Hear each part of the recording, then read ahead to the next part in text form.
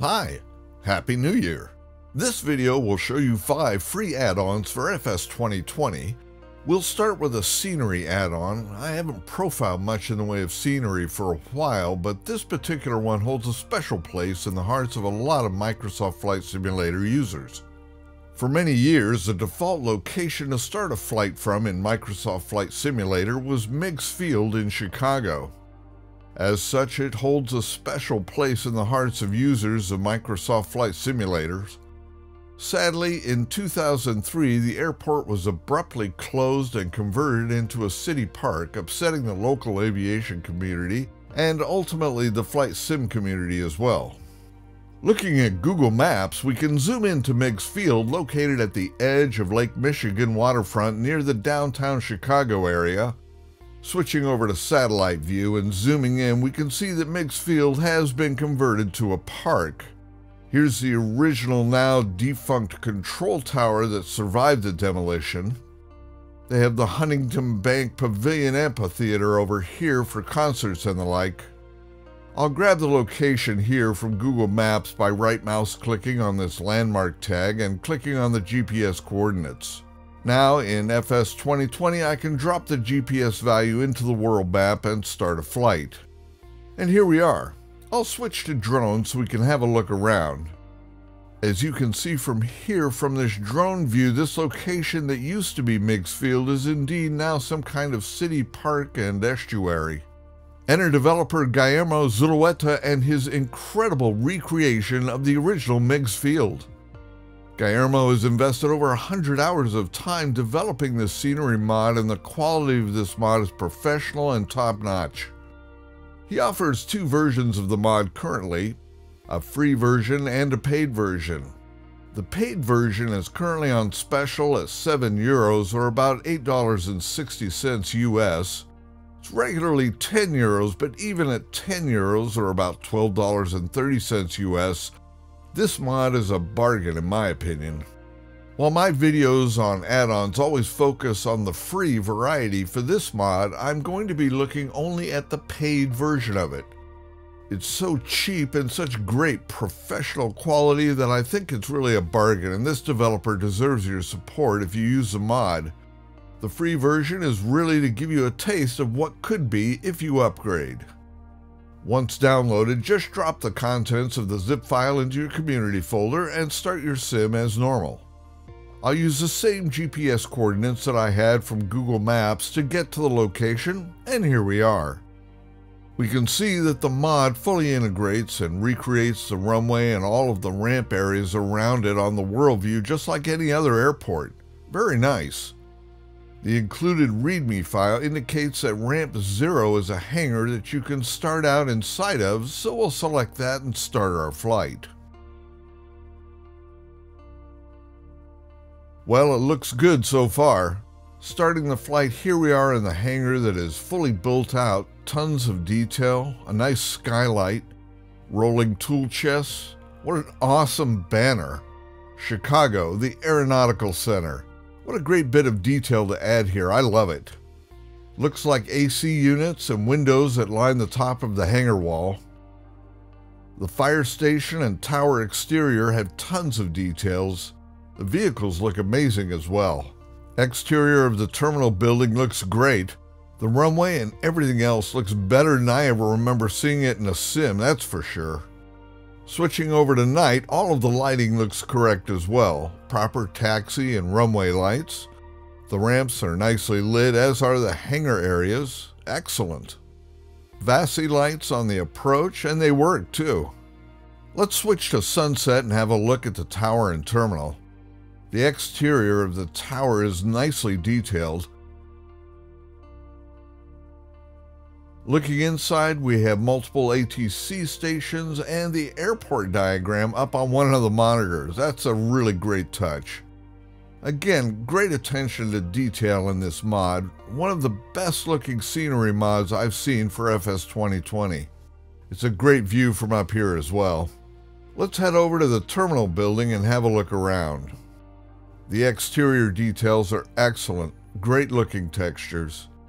Going inside, there's a ton of details. I love the way the floors reflect as well as the chrome accents. Vending machines, a really great detail in here.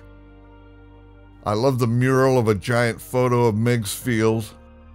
Helicopter tour ticketing desk, again another great detail. The chairs, the wall mosaic tile, and the cylinder lights all look excellent. I love the stairs and the railing as well. This is all top-notch texturing and geometry work here. Details like the fire extinguisher and the wall outlet really make a huge difference in these kinds of scenery add-ons. The city seal and airport name emblazoned on the doors is really a nice touch. Again, the vehicles look excellent as well. Just superb work by Guillermo. Sitting here at the departure end of Meigs brings back a lot of very fond memories. It's truly sad what happened to this airport in real life. I'm really pleased that Guillermo brought it back to life like this, and he truly outdid himself. €7 for a limited time, folks. Guillermo is practically giving this away. This next item is not software, but rather aeronautics learning materials that you can get for free. Unlike most video games, a flight simulator represents a very technical subject. It's one of the things that I love about simulators like FS 2020. There's so much to learn in such a technical simulator. However, it can be overwhelming when you're new to this type of application and start to see the number of topics to learn in order to become truly proficient with it. Luckily, we have the internet to come to the rescue. Pilot Rod Machado authored a great book titled Ground School for MSFS 2002. It'll teach you the basics of aeronautics and flight. While written for FS 2002, most of the material contained in his book will still apply to FS 2020. You can get a copy of his book for free over at the Internet Archive. There's a link in the description for it. On the right side underneath the book viewer is a set of options for downloading the book in whatever format you like, PDF or EPUB, etc. If you're new to simming or even an old hand at it, I highly recommend this free book. Speaking of free books, a couple of my favorite books are these two that are published by the FAA. If you're not familiar with these publications, you might think that these books are going to be dry, poorly written government manuals. They're very clearly written, authored by passionate pilots interested in giving the most accurate and useful portrayal of the subject matter. The illustrations are beautifully done, colorful, and very clear and easy to read. Pilot's Handbook of Aeronautical Knowledge and the Airplane Flying Handbook are truly wonderful resources and essential reading for anyone that wants to take their sim experience to the next level. Another of the FAA manuals that I highly recommend is the AIM or Aeronautical Information Manual. You'll find links to free PDF copies of all of these publications in the description. While it may seem like an overwhelming amount of information to digest, just take it a bit at a time. There's no rush. Have fun with it. Embrace this wonderfully technical discipline that's not going to get boring anytime soon. While there seems to be a plethora of moving map applications out there for FS 2020, I wanted to make sure you're aware of this one for a couple of reasons. My preferred moving map is little NavMap, as you may have guessed if you're a regular viewer on my channel here. I've linked to my videos on that application in the description if you haven't seen them. Developer Scelt over at flightsim.to has developed a very slick moving map utility called FSPM for FS 2020 that integrates right into the FS 2020 menu, unlike any of the other moving map products out there. Secondly, it offers a teleport option. I recently posted a video on how to use slew in FS 2020. It's linked in the description. I likened it to a teleport option in the sim. While you can indeed move across the map very quickly with slew, FSPM allows you to move to a specific location, heading, and altitude on demand. Once you download it and add it to your community folder, it'll appear in your in-sim menu like this, labeled FSPM. I have the sim paused here for this demo. Click it and you'll get a moving map showing your location. You still have your GPS map with the V key. In the upper right is a wind speed and direction indicator. Below that is a button with an aircraft icon on it. This is to zap you back to where your aircraft is actually located on the map in case you move it out of view.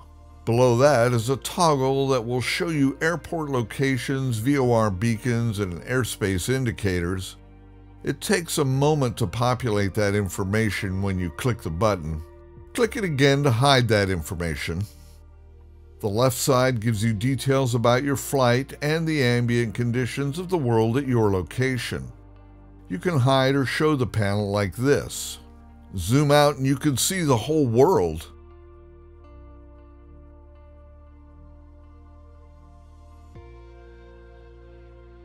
Zoom into a location, click on it to go there, put in your desired altitude, airspeed, and heading, and poof, you're there.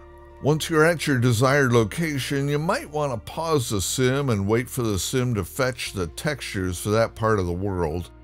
Sometimes that can take a moment or two. I recommend using the real pause feature that I made a video about. It's also linked in the description. You want to go to space? Put in 200,000 for altitude and go there. This is a really slick capability. Sometimes I'll fly at a location to get a look at some landmark, and once done, I have to return to the main menu and reset the flight to go to my next point of interest. Not anymore. Now I can just teleport to that location directly using this mod. It's a very handy feature. I'd love to see them add the ability to input the GPS coordinates and teleport to that location as well. Maybe they'll add that in the future.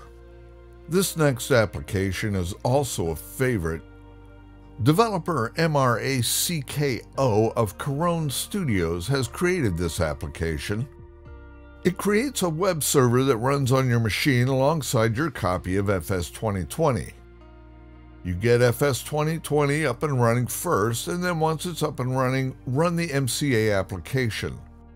I used Alt-Enter to take FS 2020 out of full screen mode here, and then I run the MCA application.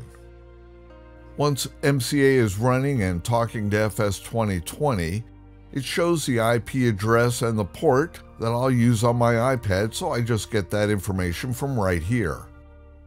In this instance, it's 192.168.0.84 and the port is 4000. Now I click on FS 2020 and hit Alt-Enter to restore it to its full screen glory like so. Note that it will run on any device with a web browser. iOS, Android, anything, even a game console. Unlike a lot of other moving maps, this one doesn't need an app to run on the target device. I like that. Now I start a flight, and once that's running, I pause the flight and go to my iPad and enter the IP and port number that I got from the MCA program, just as you see here. First, I'm presented with a moving map. Across the top are a number of buttons allowing us to control the nav radios, the comm radios, the autopilot, and the light panel. I've not had great results with the map, but the other controls have worked well for me. Selecting the nav controls allows us to control nav 1 and nav 2 as well as the automatic direction finder. I'm not sure who uses the ADF anymore. I always struggle to find an active NDB to use it with since they're all going away these days. So I can set standby frequency and swap it to the use slot just like you would on the radio. You have the same types of controls over on the comm page, but a slight difference in function is that you have to choose which comm radio you're affecting with this comm transmit toggle. And you also have control over your transponder's squawk code. The autopilot page allows you to engage or disengage the autopilot using this huge button at the top here. Below that, you've got access to all of the usual controls such as nav mode, heading, and altitude hold settings. With altitude, you must use the Set Alt button to transmit the settings to the sim. The panel page lets you control all of the lights in your aircraft. You can toggle all on or off if you like with the top button, and that's handy if you've got 3 or 4 lights on, you just hit one button to turn them all off. It also offers heat and de-ice controls here as well. Finally, on the other page you have landing vertical speed details if you have these set, and below that is a simulation rate. This is nice because while you can set this in the sim, there's nothing in the sim to indicate how you have it set. And this is also where the developer's credits are given for the app. I find this app to be super helpful when flying since I can quickly set values in the sim without having to remember or look up a bunch of keyboard assignments. Our last item today is for one of my favorite aircraft in the sim. The first time I ever rode in a general aviation aircraft, it was in a Cessna 152 rental. We flew out of San Gabriel Airport in El Monte, California. It was piloted by my best friend. That would begin a number of wonderful adventures in the sky in the 152 for me over the ensuing years, especially after my friend bought one as his first aircraft. Sometimes called the moped of the skies due to its lackluster performance specs, it's always held a special place in my heart. After all, the journey is the destination, and we were never in a hurry. This last add-on is the C152X Realism mod developed and maintained by developer DRF30Q over on GitHub. Click on the link in the description, then click on the green code button on that page and select Download Zip. Put the contents of that zip file into your community folder, and that's it. Taking a quick look at some of the features are increased stall speed that's more reflective of the actual aircraft. Engine performance has been increased. Fuel gauges are properly calibrated now. Flight tested to verify climb, cruise, service, ceiling, fuel consumption, etc. in accordance with published information. A veritable horn of plenty of more updates to improve the realism of this aircraft in the sim. The sim provides a great base implementation of the aircraft, but it's far from reflective of the actual aircraft, and this mod really takes it to that level. If you're a fan of the 152, this mod is a must-have. Caveat emptor though, you'll be well served to remove this mod from your community folder prior to running the sim after any updates or patches. It's been known to have issues after the sim gets updated. The developer is pretty fast getting fixes published, but better safe than sorry. I've included a link to the pilot owner's manual for the 152 in the description for those that want to see what is getting updated according to the official specs. Okay, that's it for this video. I hope you saw something here that was new for you and of interest. If you liked the video, please give it a like. That really helps these videos. And until the next video, take care.